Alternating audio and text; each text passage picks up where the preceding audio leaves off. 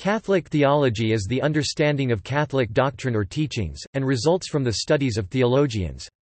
It is based on canonical scripture, and sacred tradition, as interpreted authoritatively by the magisterium of the Catholic Church. This article serves as an introduction to various topics in Catholic theology, with links to where fuller coverage is found. Major teachings of the Catholic Church which were discussed in the early councils of the Church are summarized in various creeds, especially the Nicene-Constantinopolitan Creed and the Apostles' Creed. Since the 16th century the Church has produced catechisms which summarize its teachings. Most recently in 1992, the Catholic Church understands the living tradition of the Church to contain the essentials of its doctrine on faith and morals and to be protected from error, at times through infallibly defined teaching. The Church believes in a Spirit-guided revelation in sacred scripture, developed in sacred tradition but entirely out of the original deposit of faith. This developed deposit of faith is protected by the magisterium, or College of Bishops at ecumenical councils overseen by the Pope, beginning with the Council of Jerusalem c. AD 50. The most recent was the Second Vatican Council 1962–1965. Twice in history the Pope defined a dogma after consultation with all the bishops without calling a council. Formal Catholic worship is ordered by means of the liturgy, which is regulated by church authority. The celebration of the Eucharist, one of 7 sacraments, is the center of Catholic worship. The Church exercises control over additional forms of personal prayer and devotion including the Rosary, Stations of the Cross, and Eucharistic adoration, declaring that they should all somehow derive from the Eucharist and lead back to it. The Church community consists of the ordained clergy consisting of the episcopate, the priesthood, and the diaconate, the laity, and those like monks and nuns living a consecrated life under their constitutions. According to the Catechism, Christ instituted 7 sacraments and entrusted them to the Church. These are baptism, confirmation, chrismation, the Eucharist, penance, the anointing of the sick, holy orders and matrimony. The Catholic bishops at the Second Vatican Council, after centuries of celebration of the Mass in Latin, found it salutary to decree, "Pastors of souls must therefore realize that, when the liturgy is celebrated, something more is required than the mere observation of the laws governing valid and licit celebration. It is their duty also to ensure that the faithful take part fully aware of what they are doing, actively engaged in the rite, and enriched by its effects." Profession of faith. Human capacity for God. The Catholic Church teaches that, "The desire for God is written in the human heart, because man is created by God and for God, and God never ceases to draw man to himself." While man may turn away from God, God never stops calling man back to him. Because man is created in the image and likeness of God, man can know with certainty of God's existence from his own human reason. But while man's faculties make him capable of coming to a knowledge of the existence of a personal God, in order for man to be able to enter into real intimacy with him, God willed both to reveal himself to man, and to give him the grace of being able to welcome this revelation in faith. In summary, the Church teaches that man is by nature and vocation a religious being. Coming from God, going toward God, man lives a fully human life only if he freely lives by his bond with God. God comes to meet humanity. The Church teaches that God revealed himself gradually, beginning in the Old Testament, and completing this revelation by sending his Son, Jesus Christ, to earth as a man. This revelation started with Adam and Eve, and was not broken off by their original sin, rather, God promised to send a Redeemer. God further revealed himself through covenants between Noah and Abraham. God delivered the law to Moses on Mount Sinai, and spoke through the Old Testament prophets. The fullness of God's revelation was made manifest through the coming of the Son of God, Jesus Christ. Creeds. Creeds, from Latin credo meaning, "I believe," are concise doctrinal statements or confessions, usually of religious beliefs. They began as baptismal formulas and were later expanded during the Christological controversies of the 4th and 5th centuries to become statements of faith. The Apostles' Creed, Symbolum Apostolorum, was developed between the 2nd and 9th centuries. It is the most popular creed used in worship by Western Christians. Its central doctrines are those of the Trinity and God the Creator. Each of the doctrines found in this creed can be traced to statements current in the apostolic period. The creed was apparently used as a summary of Christian doctrine for baptismal candidates in the churches of Rome. The Nicene Creed, largely a response to Arianism, was formulated at the councils of Nicaea and Constantinople in 325 and 381 respectively, and ratified as the Universal Creed of Christendom by the Council of Ephesus in 431. It sets out the main principles of Catholic Christian belief. This creed is recited at Sunday Masses and is the core statement of belief in many other Christian churches as well. The Chalcedonian Creed, developed at the Council of Chalcedon in 451, though not accepted by the Oriental Orthodox churches, taught Christ to be acknowledged in two natures, inconfusedly, unchangeably, indivisibly, inseparably. One divine and one human, and that both natures are perfect but are nevertheless perfectly united into one person. The Athanasian Creed, received in the Western Church as having the same status as the Nicene and Chalcedonian, says, "We worship one God in Trinity, and Trinity in unity, neither confounding the persons nor dividing the substance."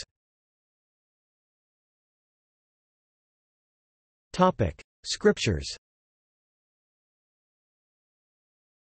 Christianity regards the Bible, a collection of canonical books in two parts, the Old Testament and the New Testament, as authoritative.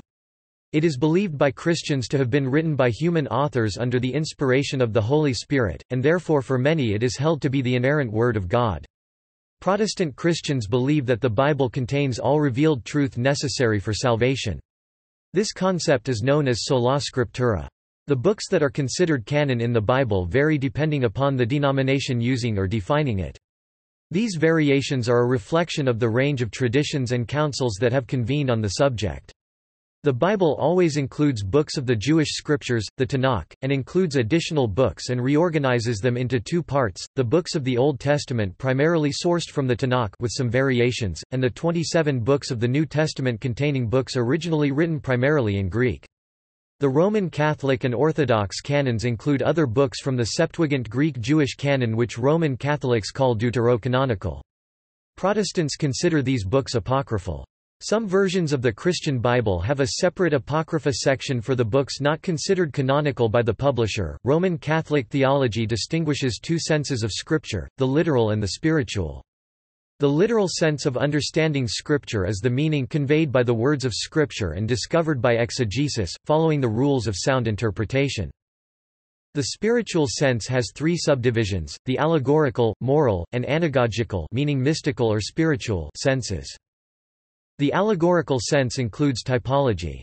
An example would be the parting of the Red Sea being understood as a type sign of baptism. The moral sense understands the Scripture to contain some ethical teaching.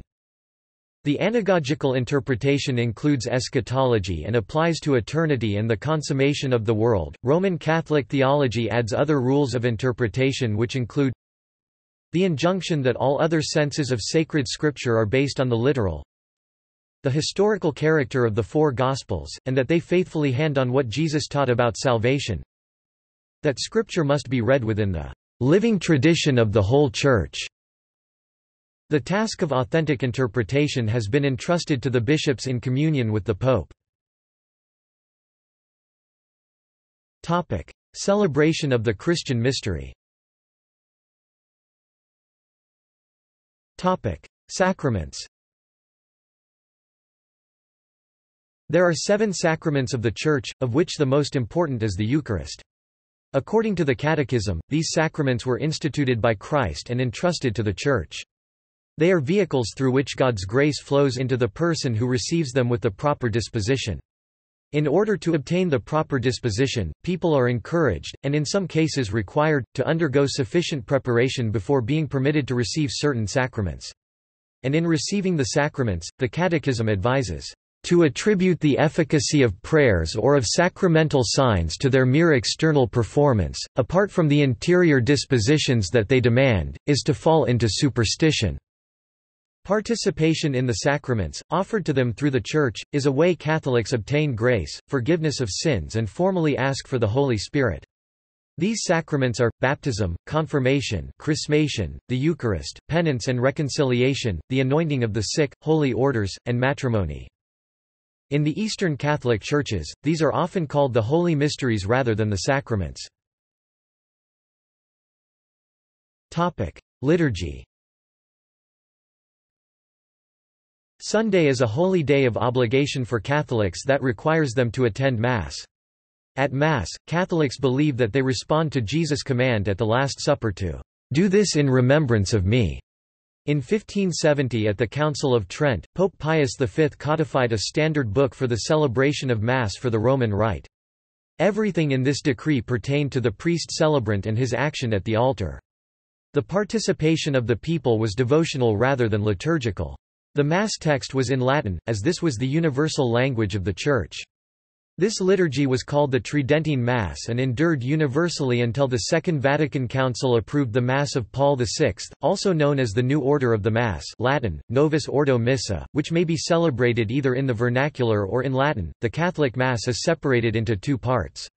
The first part is called Liturgy of the Word. Readings from the Old and New Testaments are read prior to the Gospel reading and the priest's homily. The second part is called Liturgy of the Eucharist, in which the actual sacrament of the Eucharist is celebrated. Catholics regard the Eucharist as the source and summit of the Christian life, and believe that the bread and wine brought to the altar are changed, or transubstantiated, through the power of the Holy Spirit into the true body, blood, soul and divinity of Christ.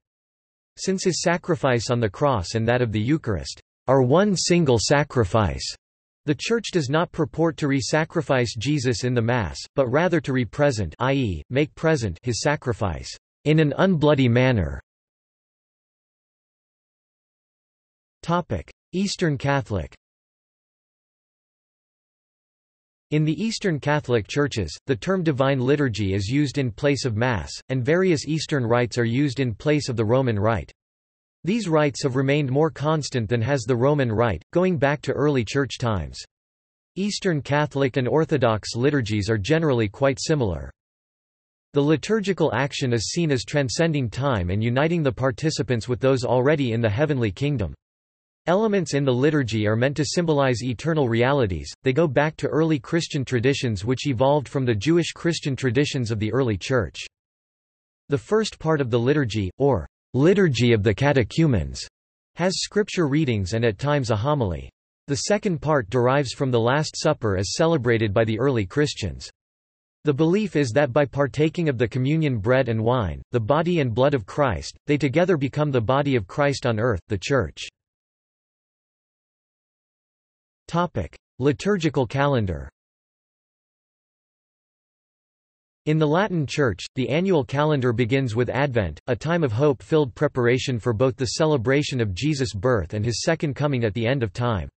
Readings from ordinary time follow the Christmas season, but are interrupted by the celebration of Easter in spring, preceded by 40 days of Lenten preparation and followed by 50 days of Easter celebration.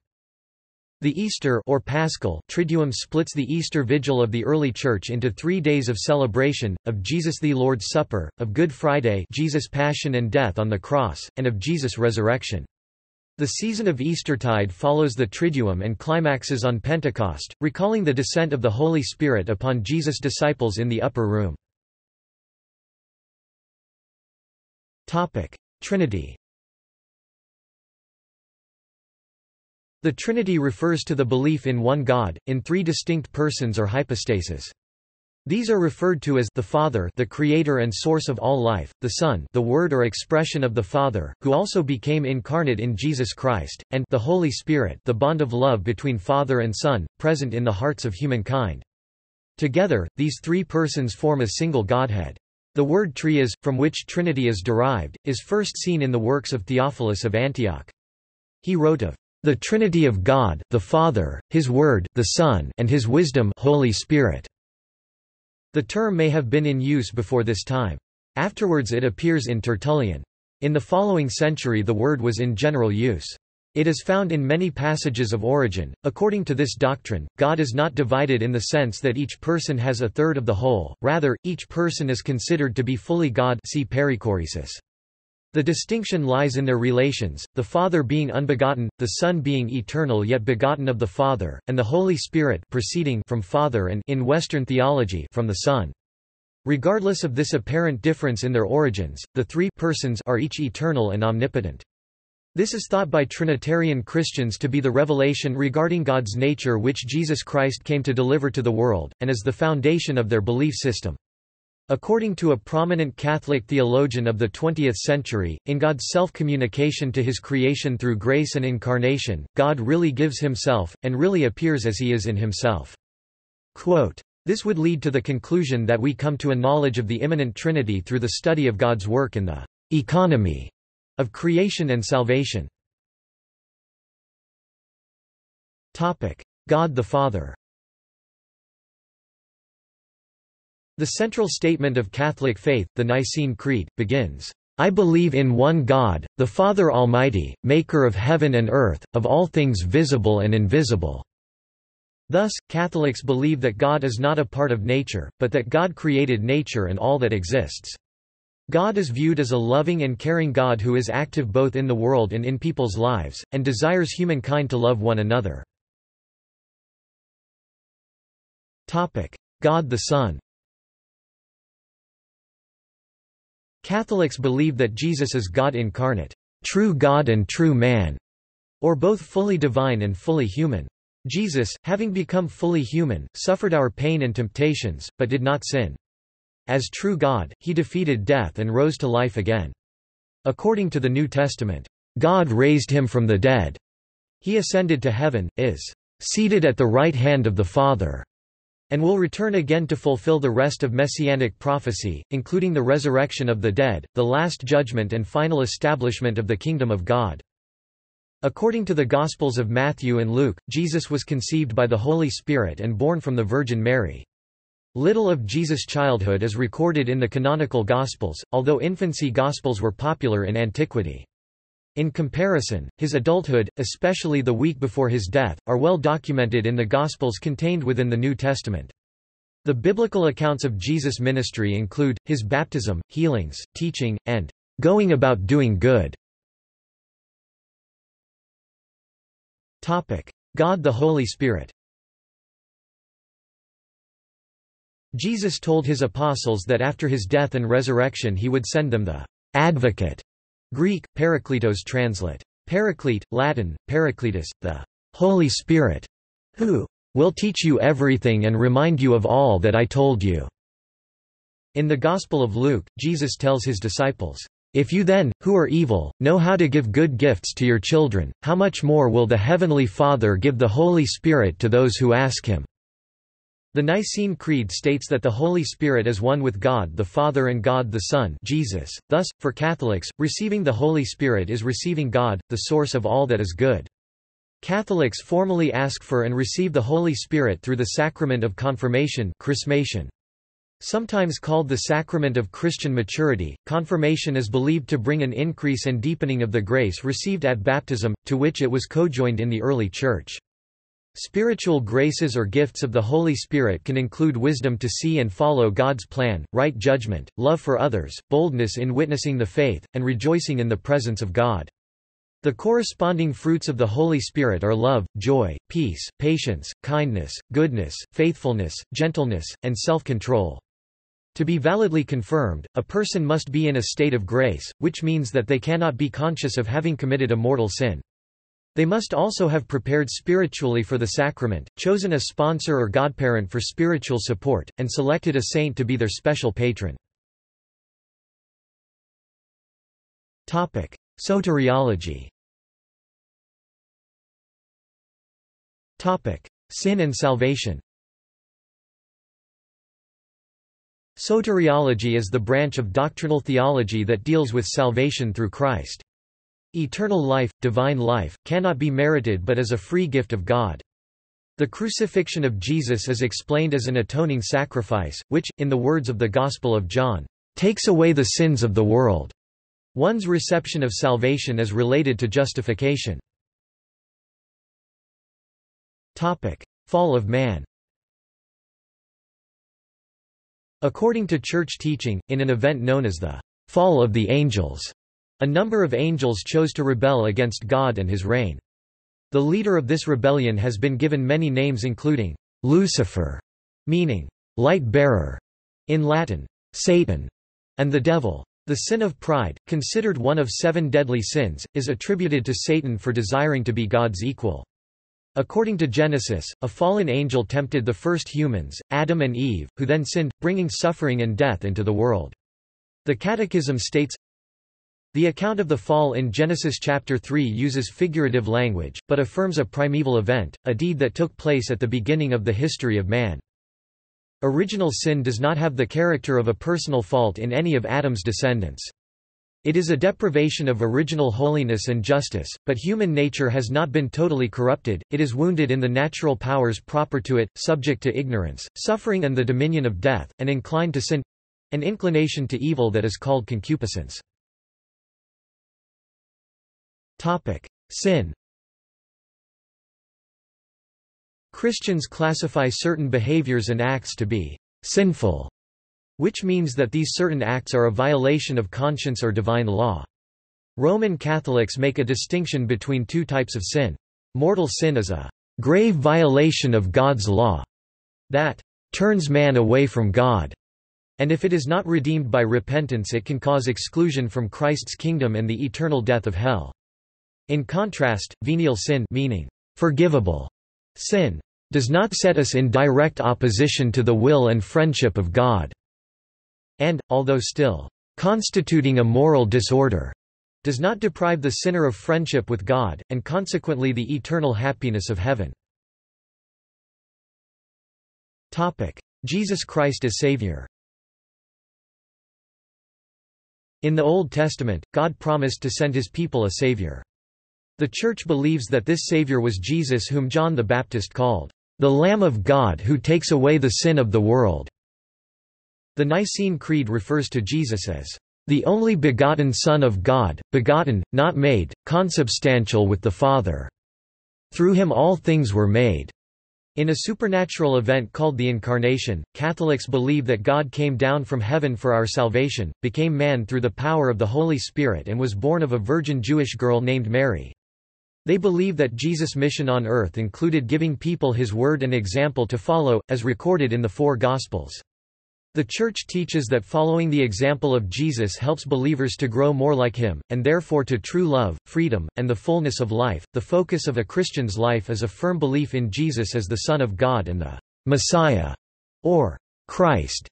The title, Messiah, comes from the Hebrew word Masiah, Messiah, meaning anointed one. The Greek translation Christos is the source of the English word Christ. Christians believe that, as the Messiah, Jesus was anointed by God as ruler and savior of humanity, and hold that Jesus' coming was the fulfillment of messianic prophecies of the Old Testament. The Christian concept of the Messiah differs significantly from the contemporary Jewish concept. The core Christian belief is that, through the death and resurrection of Jesus, sinful humans can be reconciled to God and thereby are offered salvation and the promise of eternal life. Roman Catholics believe in the resurrection of Jesus. According to the New Testament, Jesus, the central figure of Christianity, was crucified, died, buried within a tomb, and resurrected 3 days later. The New Testament mentions several resurrection appearances of Jesus on different occasions to his 12 apostles and disciples, including more than 500 brethren at once, before Jesus' ascension. Jesus' death and resurrection are the essential doctrines of the Christian faith, and are commemorated by Christians during Good Friday and Easter, as well as on each Sunday and in each celebration of the Eucharist, the Paschal Feast. Arguments over death and resurrection claims occur at many religious debates and interfaith dialogues, as Paul the Apostle, an early Christian convert, wrote, "If Christ was not raised, then all our preaching is useless, and your trust in God is useless." The death and resurrection of Jesus are the most important events in Christian theology, as they form the point in Scripture where Jesus gives his ultimate demonstration that he has power over life and death and thus the ability to give people eternal life. Generally, Christian churches accept and teach the New Testament account of the resurrection of Jesus. Some modern scholars use the belief of Jesus' followers in the resurrection as a point of departure for establishing the continuity of the historical Jesus and the proclamation of the early Church. Some liberal Christians do not accept a literal bodily resurrection, but hold to a convincing interior experience of Jesus' Spirit in members of the early Church. The Church teaches that as signified by the Passion of Jesus and His crucifixion, all people have an opportunity for forgiveness and freedom from sin, and so can be reconciled to God. Sinning according to the Greek word in Scripture, amartia, falling short of the mark. Succumbing to our imperfection, we always remain on the road to perfection. In this life, people can sin by failing to obey the Ten Commandments, failing to love God, and failing to love other people. Some sins are more serious than others, ranging from lesser, venial sins, to grave, mortal sins that sever a person's relationship with God. Penance and conversion. Grace and free will. The operation and effects of grace are understood differently by different traditions. Roman Catholicism and Eastern Orthodoxy teach the necessity of the free will to cooperate with grace. This does not mean we can come to God on our own and then cooperate with grace, as Semipelagianism, an early church heresy, postulates. Human nature is not evil, since God creates no evil thing, but we continue in or are inclined to sin, concupiscence. We need grace from God to be able to repent and believe in the gospel. Reformed theology, by contrast, teaches that people are completely incapable of self-redemption to the point that human nature itself is evil, but the grace of God overcomes even the unwilling heart. Arminianism takes a synergistic approach, while Lutheran doctrine teaches justification by grace alone through faith alone, though a common understanding of the doctrine of justification has been reached with some Lutheran theologians. Forgiveness of sins. According to Roman Catholicism, pardon of sins and purification can occur during life, for example, in the sacraments of baptism and reconciliation. However, if this purification is not achieved in life, venial sins can still be purified after death. The sacrament of anointing of the sick is performed only by a priest, since it involves elements of forgiveness of sin. The priest anoints with oil the head and hands of the ill person while saying the prayers of the Church. Baptism and second conversion. People can be cleansed from all personal sins through baptism. This sacramental act of cleansing admits one as a full member of the Church and is only conferred once in a person's lifetime. The Catholic Church considers baptism, even for infants, so important that parents are obliged to see that their infants are baptized within the first few weeks, and if the infant is in danger of death, it is to be baptized without any delay. It declares, "The practice of infant baptism is an immemorial tradition of the Church. There is explicit testimony to this practice from the 2nd century on, and it is quite possible that, from the beginning of the apostolic preaching, when whole households received baptism, infants may also have been baptized." At the Council of Trent, on 15 November 1551, the necessity of a second conversion after baptism was delineated. This second conversion is an uninterrupted task for the whole Church who, clasping sinners to her bosom, is at once holy and always in need of purification, and follows constantly the path of penance and renewal. Jesus' call to conversion and penance, like that of the prophets before him, does not aim first at outward works, sackcloth and ashes, fasting and mortification, but at the conversion of the heart, interior conversion. CCC 1428 and 1430. David MacDonald, a Catholic apologist, has written in regards to paragraph 1428, that, "This endeavor of conversion is not just a human work. It is the movement of a contrite heart, drawn and moved by grace to respond to the merciful love of God who loved us first." Penance and reconciliation. Since baptism can only be received once, the sacrament of penance or reconciliation is the principal means by which Catholics may obtain forgiveness for subsequent sin and receive God's grace and assistance not to sin again. This is based on Jesus' words to his disciples in the Gospel of John chapter 20 verses 21–23. A penitent confesses his sins to a priest who may then offer advice or impose a particular penance to be performed. The penitent then prays an act of contrition and the priest administers absolution, formally forgiving the person's sins. A priest is forbidden under penalty of excommunication to reveal any matter heard under the seal of the confessional. Penance helps prepare Catholics before they can validly receive the Holy Spirit in the sacraments of confirmation and the Eucharist. Afterlife. Eschaton. The Nicene Creed ends with, "We look for the resurrection of the dead and the life of the world to come." Accordingly, the Church teaches that each person will appear before the judgment seat of Christ immediately after death and receive a particular judgment based on the deeds of their earthly life. Chapter 25-35-46 of the Gospel of Matthew underpins the Catholic belief that a day will also come when Jesus will sit in a universal judgment of all humankind. The final judgment will bring an end to human history. It will also mark the beginning of a new heaven and earth in which righteousness dwells and God will reign forever. There are 3 states of afterlife in Catholic belief. Heaven is a time of glorious union with God and a life of unspeakable joy that lasts forever. Purgatory is a temporary state of purification for those who, although saved, are not free enough from sin to enter directly into heaven. It is a state requiring purgation of sin through God's mercy aided by the prayers of others. Finally, those who freely chose a life of sin and selfishness, were not sorry for their sins, and had no intention of changing their ways go to hell, an everlasting separation from God. The Church teaches that no one is condemned to hell without freely deciding to reject God's love. God predestines no one to hell and no one can determine whether anyone else has been condemned.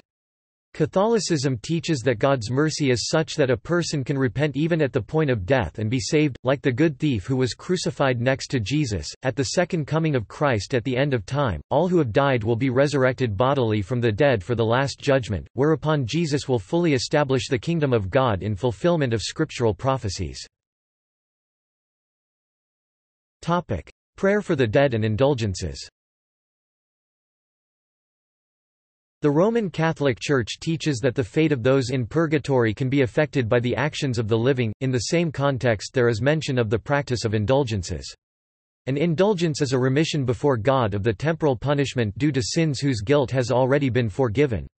Indulgences may be obtained for oneself, or on behalf of Christians who have died. Prayers for the dead and indulgences have been envisioned as decreasing the duration of time the dead would spend in purgatory. Traditionally, most indulgences were measured in term of days, quarantines, i.e. 40-day periods as for Lent, or years, meaning that they were equivalent to that length of canonical penance on the part of a living Christian. When the imposition of such canonical penances of a determinate duration fell into desuetude, these expressions were sometimes popularly misinterpreted as reduction of that much time of a person's stay in purgatory. The concept of time, like that of space, is of doubtful applicability to purgatory. In Pope Paul VI's revision of the rules concerning indulgences, these expressions were dropped, and replaced by the expression, partial indulgence, indicating that the person who gained such an indulgence for a pious action is granted, in addition to the remission of temporal punishment acquired by the action itself, an equal remission of punishment through the intervention of the Church. Historically, the practice of granting indulgences and the widespread associated abuses, which led to their being seen as increasingly bound up with money, with criticisms being directed against the sale of indulgences, were a source of controversy that was the immediate occasion of the Protestant Reformation in Germany and Switzerland. Salvation outside the Church. The Catholic Church teaches that it is the one, holy, Catholic, and apostolic Church founded by Jesus. Concerning non-Catholics, the Catechism of the Catholic Church has this to say, "Outside the Church there is no salvation." Reformulated positively, this statement means that all salvation comes from Christ the head through the Church, which is his body, basing itself on Scripture and tradition. The Council teaches that the Church, a pilgrim now on earth, is necessary for salvation. The one Christ is the mediator and the way of salvation. He is present to us in his body, which is the Church. He himself explicitly asserted the necessity of faith and baptism, and thereby affirmed at the same time the necessity of the Church, which men enter through baptism as through a door. Hence they could not be saved who, knowing that the Catholic Church was founded as necessary by God through Christ, would refuse either to enter it or to remain in it. This affirmation is not aimed at those who, through no fault of their own, do not know Christ and his Church, those who, through no fault of their own, do not know the gospel of Christ or his Church, but who nevertheless seek God with a sincere heart, and, moved by grace, try in their actions to do his will as they know it through the dictates of their conscience. Those too may achieve eternal salvation, although in ways known to himself God can lead those who, through no fault of their own, are ignorant of the gospel, to that faith without which it is impossible to please him. The Church still has the obligation and also the sacred right to evangelize all men. Ecclesiology. Church is the mystical body of Christ. Catholics believe that the Catholic Church is the continuing presence of Jesus on earth. Jesus told his disciples, "Abide in me, and I in you. I am the vine, you are the branches." Thus, for Catholics, the term, "church" refers not merely to a building or exclusively to the ecclesiastical hierarchy, but first and foremost to the people of God who abide in Jesus and form the different parts of his spiritual body, which together composes the worldwide Christian community. Catholic belief holds that the Church exists simultaneously on earth, Church militant, in purgatory, Church suffering, and in heaven, Church triumphant. Thus Mary, the mother of Jesus, and the other saints are alive and part of the living Church. This unity of the Church in heaven and on earth is called the communion of saints. 1. Holy, Catholic, and Apostolic. Section 8 of the Second Vatican Council's dogmatic constitution on the Church, Lumen Gentium, states that, "This Church constituted and organized in the world as a society, subsists in the Catholic Church, which is governed by the successor of Peter and by the bishops in communion with him, although many elements of sanctification and of truth are found outside of its visible structure. These elements, as gifts belonging to the Church of Christ, are forces impelling toward Catholic unity."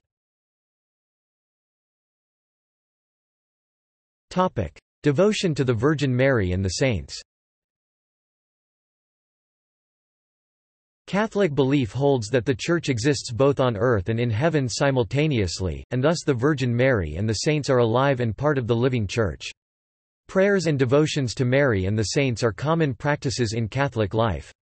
These devotions are not worship, since only God is worshipped. The Church teaches that the saints do not cease to intercede with the Father for us. So by their fraternal concern is our weakness greatly helped. Catholics venerate Mary with many titles such as Blessed Virgin, Mother of God, Help of Christians, Mother of the Faithful. She is given special honor and devotion above all other saints, but this honor and devotion differs essentially from the adoration given to God. Catholics do not worship Mary but honor her as Mother of Christ, Mother of the Church, and as a spiritual mother to each believer in Christ. She is called the greatest of the saints, the first disciple, and Queen of Heaven. Catholic belief encourages following her example of holiness. Prayers and devotions asking for her intercession, such as the Rosary, the Hail Mary, and the Memorare, are common Catholic practice. The Church devotes several liturgical feasts to Mary, mainly the Immaculate Conception, Mary, Mother of God, the Visitation, the Assumption, the Nativity of the Blessed Virgin Mary, and in the Americas the Feast of Our Lady of Guadalupe. Pilgrimages to Marian shrines like Lourdes, France, and Fatima, Portugal, are also a common form of devotion and prayer. Ordained ministry, bishops, priests, and deacons. Men become bishops, priests or deacons through the sacrament of holy orders. Candidates to the priesthood must have a college degree in addition to another 4 years of theological training, including pastoral theology. The Catholic Church, following the apostolic tradition, ordains only males. The Church teaches that, apart from ministry reserved for priests, women should participate in all aspects in the Church's life and leadership. The bishops are believed to possess the fullness of Christian priesthood. Priests and deacons participate in the ministry of the bishop. As a body, the College of Bishops are considered to be the successors of the Apostles. The Pope, cardinals, patriarchs, primates, archbishops and metropolitans are all bishops and members of the Catholic Church episcopate or College of Bishops. Only bishops are allowed to perform the sacrament of holy orders. Many bishops head a diocese, which is divided into parishes. A parish is usually staffed by at least one priest. Beyond their pastoral activity, a priest may perform other functions, including study, research, teaching or office work. They may also be rectors or chaplains. Other titles or functions held by priests include those of archimandrite, canon secular or regular, chancellor, chorbishop, confessor, dean of a cathedral chapter, hieromonk, prebendary, precentor, etc. Permanent deacons, those who do not seek priestly ordination, preach and teach. They may also baptize, lead the faithful in prayer, witness marriages, and conduct wake and funeral services. Candidates for the diaconate go through a diaconate formation program and must meet minimum standards set by the bishops' conference in their home country.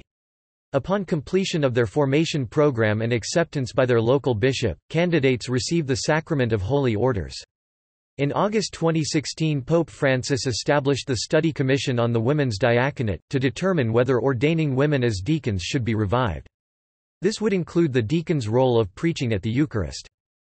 While deacons may be married, only celibate men are ordained as priests in the Latin Church. Protestant clergy who have converted to the Catholic Church are sometimes excepted from this rule. The Eastern Catholic Churches ordain both celibate and married men.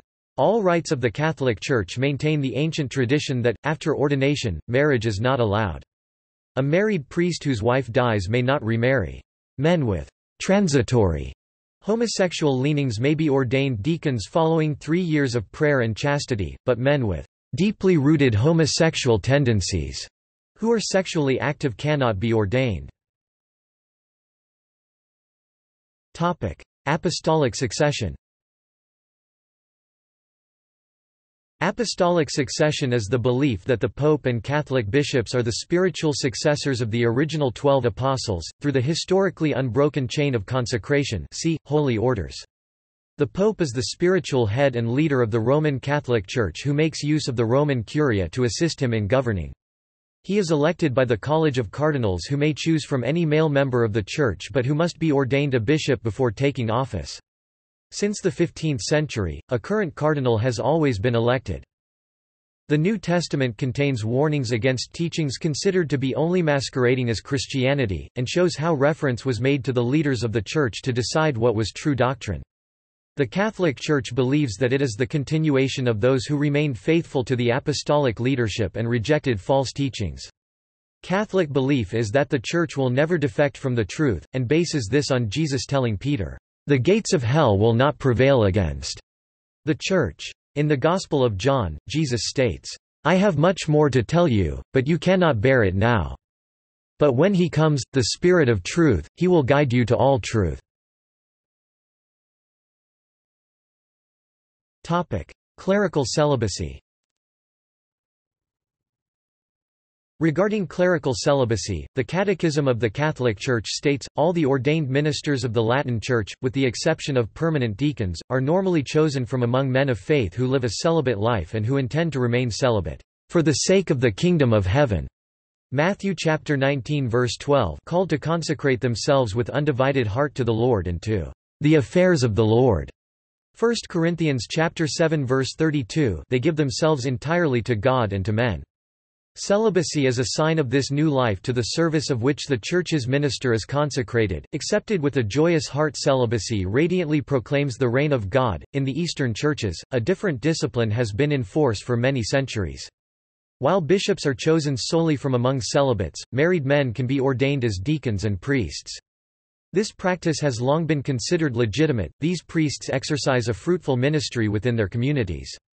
Moreover, priestly celibacy is held in great honor in the Eastern churches and many priests have freely chosen it for the sake of the kingdom of God. In the East as in the West, a man who has already received the sacrament of holy orders can no longer marry. The Catholic Church's discipline of mandatory celibacy for priests within the Latin Church, while allowing very limited individual exceptions, has been criticized for not following either the Protestant Reformation practice, which rejects mandatory celibacy, or the Eastern Catholic Church's and Eastern Orthodox Church's practice, which requires celibacy for bishops and priest-monks and excludes marriage by priests after ordination, but does allow married men to be ordained to the priesthood. In July 2006, Bishop Emmanuel Malingo created the organization Married Priests Now. Responding to Malingo's November 2006 consecration of bishops, the Vatican stated, "The value of the choice of priestly celibacy has been reaffirmed." Conversely, some young men in the United States are increasingly entering formation for the priesthood precisely because of the long-held, traditional teaching on priestly celibacy. Contemporary issues. Catholic social teaching. Catholic social teaching is based on the teaching of Jesus and commits Catholics to the welfare of all others. Although the Catholic Church operates numerous social ministries throughout the world, individual Catholics are also required to practice spiritual and corporal works of mercy. Corporal works of mercy include feeding the hungry, welcoming strangers, immigrants or refugees, clothing the naked, taking care of the sick and visiting those in prison.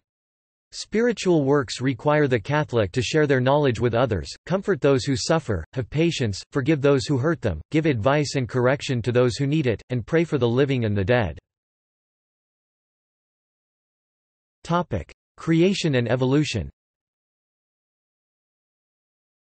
Today, the official Church's position remains a focus of controversy and is fairly nonspecific, stating only that faith and scientific findings regarding human evolution are not in conflict. Specifically, the Church allows for the possibility that the human body developed from previous biological forms, but it was by God's special providence that the immortal spirit was given to humankind. This view falls into the spectrum of viewpoints that are grouped under the concept of theistic evolution, which is itself opposed by several other significant points of view. See creation-evolution controversy for further discussion. Comparison of traditions. Latin and Eastern Catholicism. The Eastern Catholic Churches have as their theological, spiritual, and liturgical patrimony the traditions of Eastern Christianity. Thus, there are differences in emphasis, tone, and articulation of various aspects of Catholic theology between the Eastern and Latin churches, as in Mariology. Likewise, medieval Western scholasticism, that of Thomas Aquinas in particular, has had little reception in the East. While Eastern Catholics respect papal authority, and largely hold the same theological beliefs as Latin Catholics, Eastern theology differs on specific Marian beliefs. The traditional Eastern expression of the doctrine of the Assumption of Mary, for instance, is the Dormition of the Theotokos, which emphasizes her falling asleep to be later assumed into heaven. The doctrine of the Immaculate Conception is a teaching of Eastern origin, but is expressed in the terminology of the Western Church. Eastern Catholics, though they do not observe the Western Feast of the Immaculate Conception, have no difficulty affirming it or even dedicating their churches to the Virgin Mary under this title. Orthodox and Protestant. The beliefs of other Christian denominations differ from those of Catholics to varying degrees. Eastern Orthodox belief differs mainly with regard to papal infallibility, the Filioque clause, and the doctrine of the Immaculate Conception, but is otherwise quite similar. Protestant churches vary in their beliefs, but they generally differ from Catholics regarding the authority of the Pope and Church tradition, as well as the role of Mary and the saints, the role of the priesthood, and issues pertaining to grace, good works, and salvation. The five solas were one attempt to express these differences. See also. References and notes. Nota bene. CCC stands for Catechism of the Catholic Church. The number following CCC is the paragraph number, of which there are 2,865. Paragraphs are cited thus: CCC section ###. CIC 1983 stands for the 1983 Code of Canon Law from its Latin name, Codex Iuris Canonici. Canons are cited thus. CIC 1983, c.